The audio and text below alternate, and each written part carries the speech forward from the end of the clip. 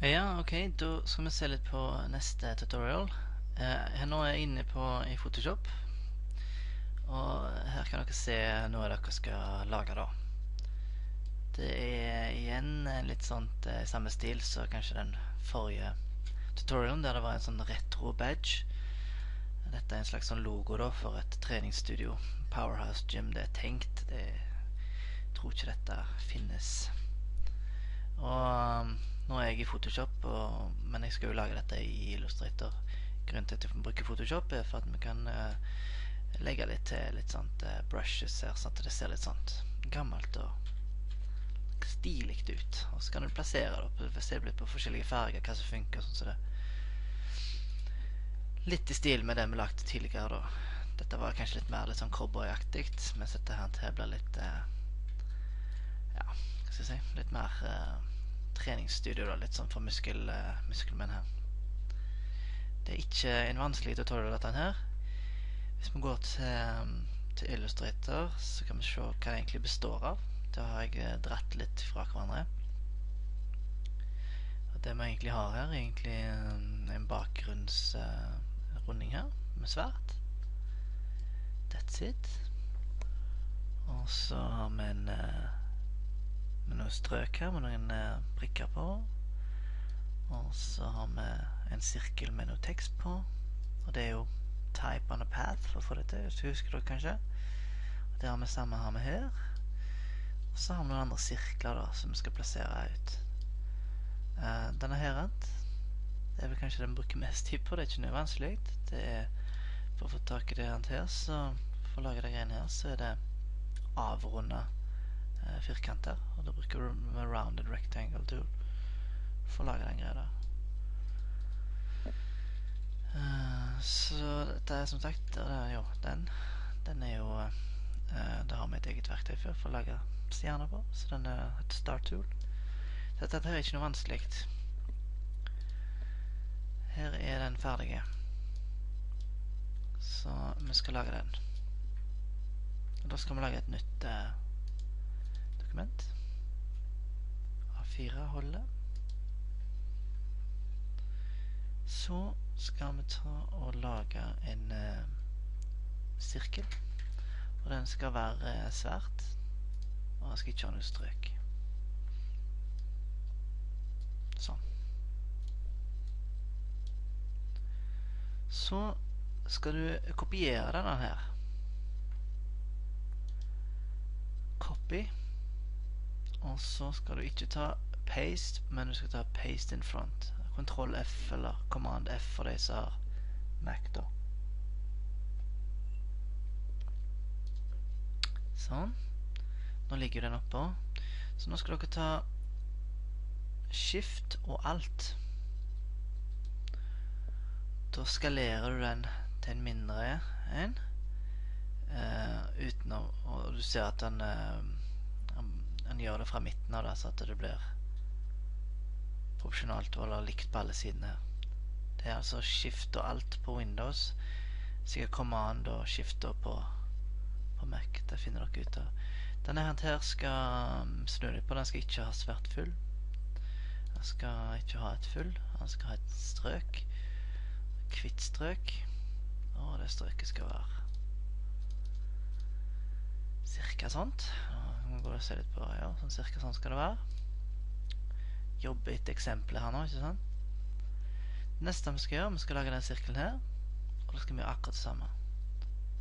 Kan du kopiere denne, Ctrl C og Ctrl F i mitt tilfelle, og så er det Alt og Shift, og dra hjørnet her for å gjøre den mindre. Det strøket skal ikke være så tjukt, så tar jeg det ned. Så skal jeg ha, ja, jeg går her, så ser vi på, nå har vi lagt den, så nå skal vi ha litt sånn en tjukk strek. Og da går jeg inn her, og så tar jeg kopi av denne, og limer den oppå igjen, Ctrl F, så gjør jeg den mindre med Alt og Shift. Sånn. det strøket skulle da vært tjukt.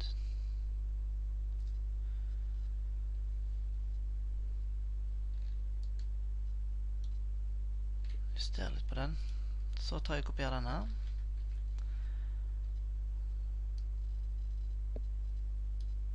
Sånn. Hva har jeg nå? Nå har jeg alle linjene som jeg skal ha. Nå skal jeg ha en prikkete kant her.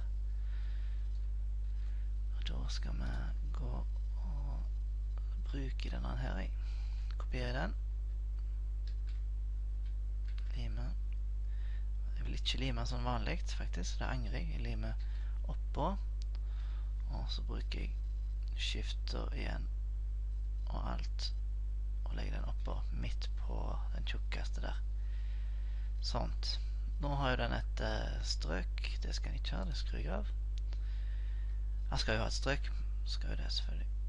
Det strøket skal være tjukt forresten. Nei, svært. Og så skal vi se om vi ikke kan få det strøket sånn prikkete da. Nå kunne vi gjort et annet her, men jeg velger å bruke Appearance Panel, som jeg har sett på tidligere på andre tutorials. Få litt mer valg. På strøket her nå, så er tjukt, og ett punkt her nå, så kan vi gå inn her. Jeg vil ha den round. Og så går vi og ser hva vi får.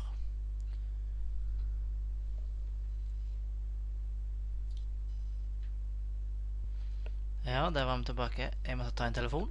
Det er ikke noe problem. Ja, vi holder på med å tegne et strøk her. Vi skal jo ha en prikkete linje her. Og da brukte jeg Appearance-boksen her, under Stroke. Og da setter jeg tjukkelsen, og jeg setter at jeg vil ha runde prikker, ikke firkanter, og så videre. Og så har du en del andre valg her da. Du må se til at det står dashed line hukket av her. Men jeg ser jo ingenting, og det er jo ikke løye, fordi at den ligger underst. Så da bare tar jeg og arrange, bring to front, og der har vi det. Så nå kan jeg gå tilbake til stroke, så ser jeg på, kanskje jeg blir litt for tjukk, så da tar jeg litt sånn, litt mindre. Egentlig ganske med det, tror jeg. Sånn. Det går an å justere etterpå likevel, så bare jobbe med grunnarbeid, eller forarbeid nå. Få alt inn. Så hva mangler vi nå? Nå har vi den innerste, men den midterste der, og vi trenger tekst, stjerner, og så tar vi vent på den til slutt. Ok, vi tar powerhouse gym og skriver det.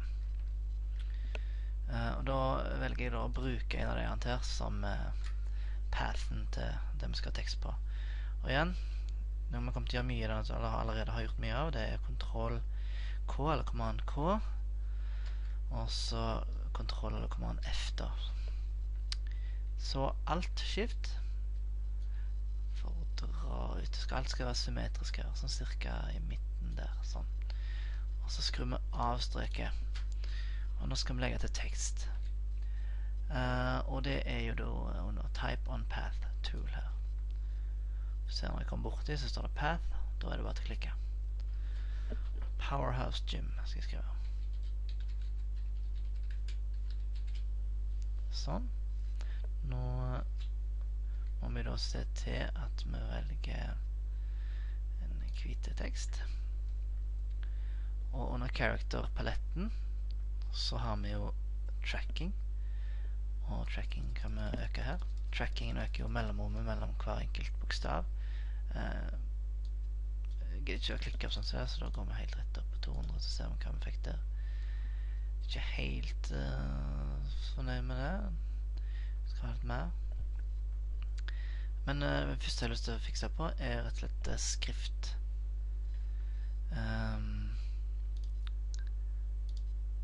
Nå må jeg vente litt, nå må jeg se litt på. Jeg skal ha et hvite tekst sånn. Jeg synes den ble litt tjukk. Jeg skal ha en mye større skrift. Ikke så stor. Cirka sånt kan jeg jobbe med. Og trackingen er 200, jeg kan prøve 400. Og så er han skrift. Den skriften vi tror vi skal bruke her nå er noe av det som blir brukt her. Det er da en ganske kjent skrift, det heter Rockwell, en av mine all-time favorites. Jeg har mange favoritter når det gjelder skrifter da. Rockwell. Condensed. Nei. Tar den vanlige standarden. Sånt. Nå kan jeg dra litt rundt i det som kalles for handles. For å justere hvordan teksten skal være. Jeg kan også dra nå denne her for å finne ut hvor teksten skal være. Gjør du det, så havner du litt i problemer. Da ser du et mellomrom der. Ikke det samme. Så i stedet for det, så skal vi gjøre noe annet. Jeg skal dobbeltklikke på den. Da får du opp noen valg her for type on path. Da kan du velge hvor skal teksten plasseres på den der pathen der. Nå akkurat nå ser han jo på baseline, det vil si altså på opp forbi, altså han krysser ikke denne her.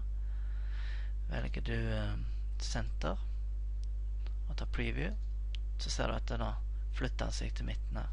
Og han beholder det samme mellomrommet her nå, langs hele, og det er litt viktig at dere får med dere. Sånn. Her kan du flippe den. Vi skal ikke det nå, men så ok.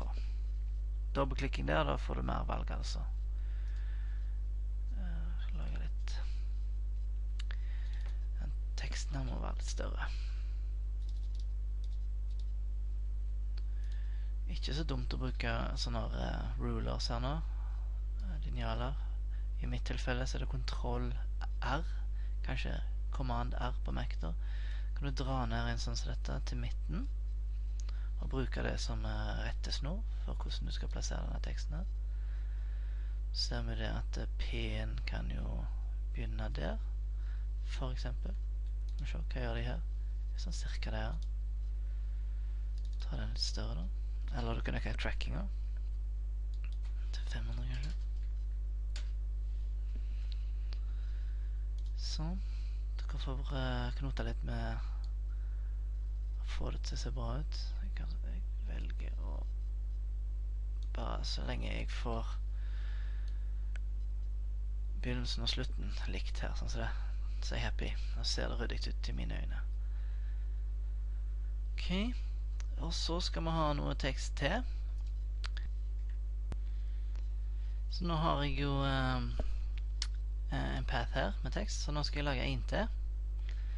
Og da skal jeg bare gjøre sånn som sist gang. Ta og kopiere en av den her. Copy, og så in front. Ctrl F, og så er det alt og shift, og gjøre den større. Og da skal jeg ha teksten i sånn cirka der. Sånn. Nå er det jo et strøk på, det skal jeg ikke ha, så da skrur jeg det av. Og så går jeg inn på type on path tool, og så velger jeg der. Sånn, så skriver jeg reach. Sånn. Vi må se hva som skjer her. Det legger seg da bak. Eller nei, skriften er jo selvfølgelig svart. Og den skal være hvit. Sånt. Og så vil dere jo se at denne der, den kan vi ta og flippe. Her kan du gjøre det. Hvis du husker, så kan du også gjøre det med dobbeltklikke. Så kan du velge det her også. Her kan du skru av hva det kan man skal gå på innsida eller utsida. Og nå er det jo innsida vi skal ha, og så er det på senter vi skal ha. Sånt.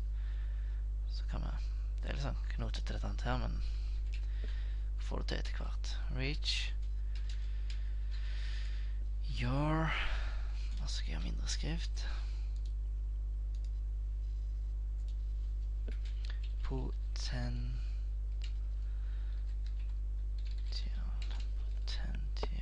sånn. Reach your potential. Og nå er han på i senter, så han går følger det der, og da igjen, det er viktig at vi har mellomrommene helt like her. Og sånn som det ser ut nå, så ser det bra ut. Skal vi se, nå skal jeg bare ta den litt større, tenker jeg. Sånt. Og så, ja, trackingen ser gøy ut. kan vi justere her, vet du. Og da tenker jeg at cirka sånt, reach your potential, og at her så har det vært perfekt for stjerne 2 nå, og det er jo veldig enkelt. Start tool, og tegne den der.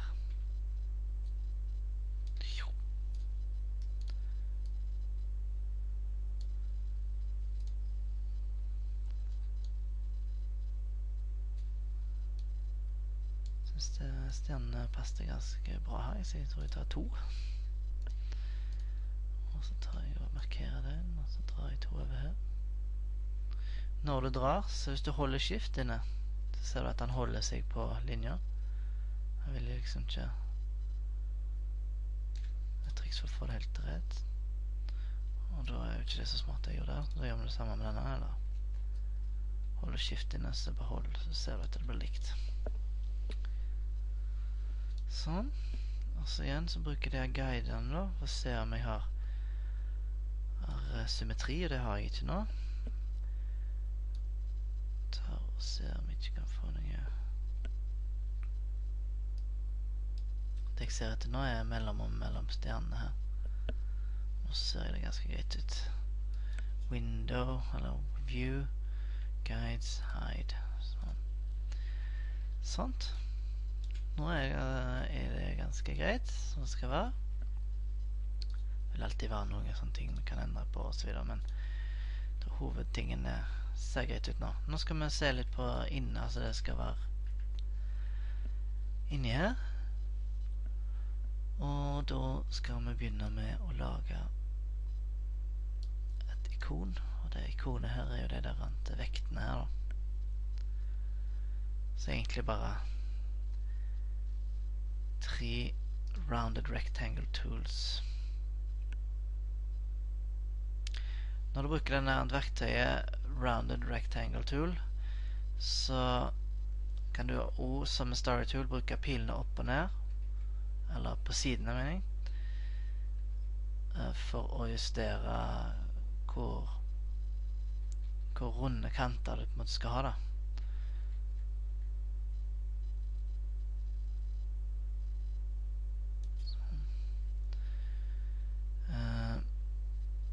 Og nå skal vi ikke ha et strøk. Vi skal ha et fullsekvitt.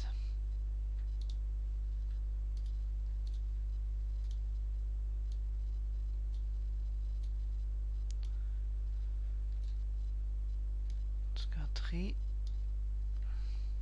Det er ganske greit å zoome inn nå. Holder du alt inne når du drar, så utvider den seg på begge sider samtidig. Det er jo litt smart. Sånn.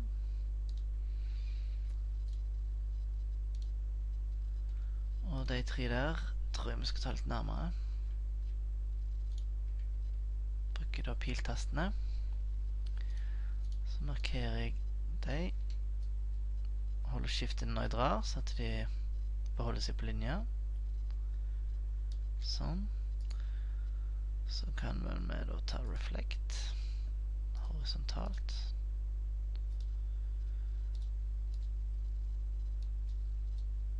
Hvis ikke det går, så bare vente. Jeg forstår ikke helt hva det er for noe.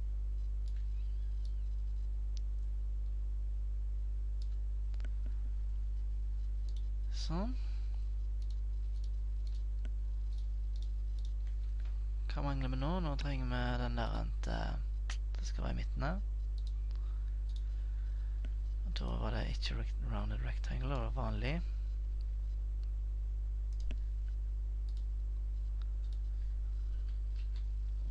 Nå skal jeg lage først en antering. Den skal være hvit.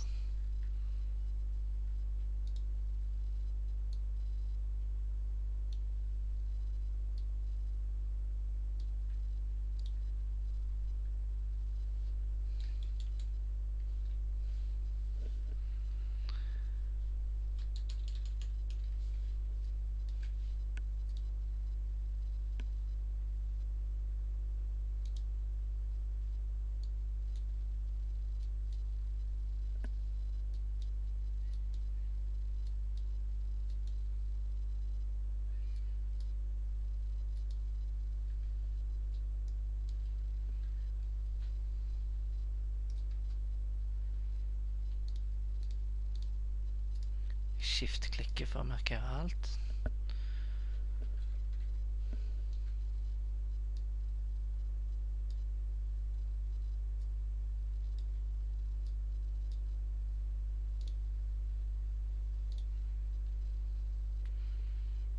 Sånn.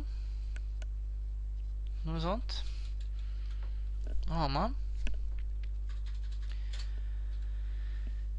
Når jeg nå ser i ettertid, så er jeg ikke så fornøyd med at det ble litt for runde der, så det kan dere sikkert justere litt selv, og ser jeg valgte unøyaktig det og litt det, men prøver å gjøre det litt sånn kortest mulig det tutorialen her. Når du er ferdig med en logo som du har lagt i Illustrator, nå er vi for så vidt det nå, tar du markerer alt, så tar du grupperer de. Og så kan det være greit, og så tar jeg en kopi. En annen ting, når du har lagt logo i Illustrator, er at skrifter kan dere gjerne ta og ta create outlines på. Når du sender det til trykkeri eller til andre, når du sender det prosjektfiler her, det er ikke sikkert at de har den skriften du har brukt installert. Derfor kan det være greit å gjøre det om til vektoriserte ting, altså at det ikke er skrift mer. Det ser du nå, ikke sant? Nå er ikke dette et tekstslag. Du kan ikke begynne å skrive inn her nå.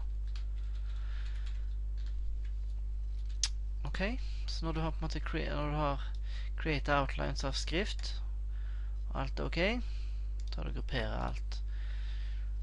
Og så er det dette med presentasjon da. Presentere noe.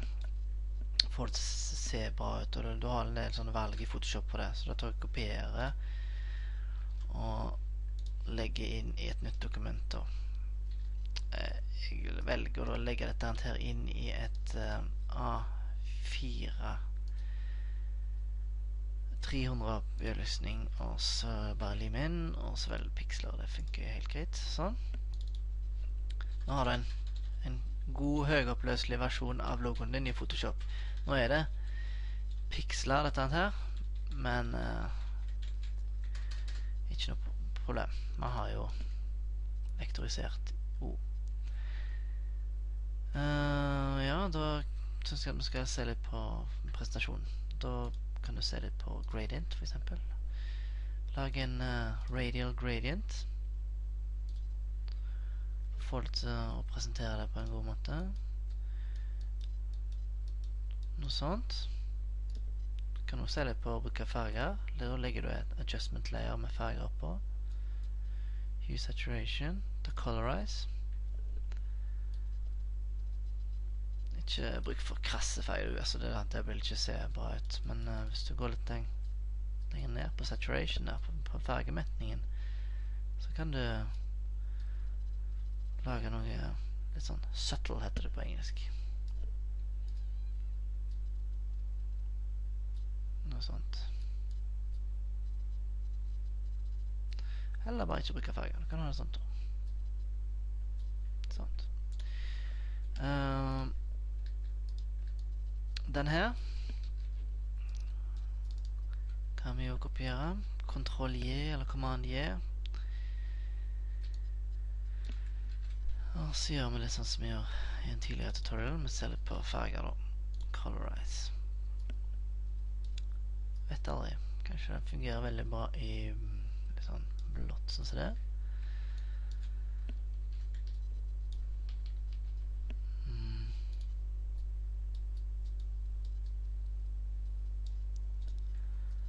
Sånt. En annen ting, når du skal på en måte presentere arbeidet ditt, så kan det være greit å legge til en sånn litt sånn ikke sånn kraftig drop shadow, men bare pitt litt da, så at den popper litt ut fra bakgrunnen. Trenger ikke være så mye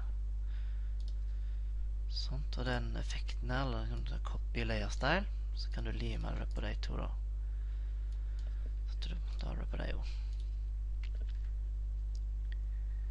Ja, og så tenkte jeg at jeg da skal bruke litt sånt grunge brush for å se om jeg ikke kan få det til å se litt sånn gammelt ut. Skal jeg gjøre det på den. Det første jeg gjør da er å ta kontrollklikke eller command-klikke på selve ikonet her. Ikke på teksten eller på det blå her, men der. Da markerer du det innholdet. Så kan du gå inn på brush, og så velge en du finner jo masse grunge brushes på nettet. Velge en som passer. For eksempel den, jeg vet ikke. Sånn. Tegne inn litt. Ja, nå vil ikke jeg tegnet rett opp det da. Jeg ville selvfølgelig lagt et nytt lag, og så kalt det for brush. Og jeg har fremdeles markeringen min, så nå tegner jeg her. Du ser at den tegner bare inn forbi markeringen. Det blir det kanskje litt mye, ikke sant? Så da kan du se litt på blending modes.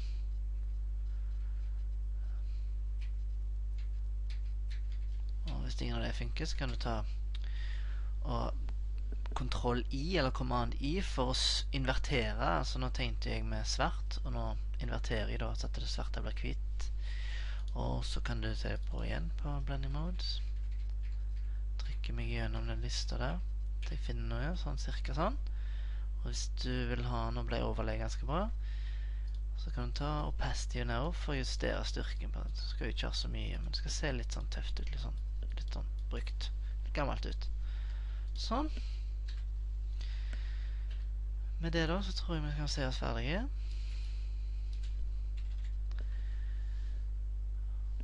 Ja. Gleder meg til å se deres resultat. Husk å laste opp i arbeidsmappen når dere er ferdige.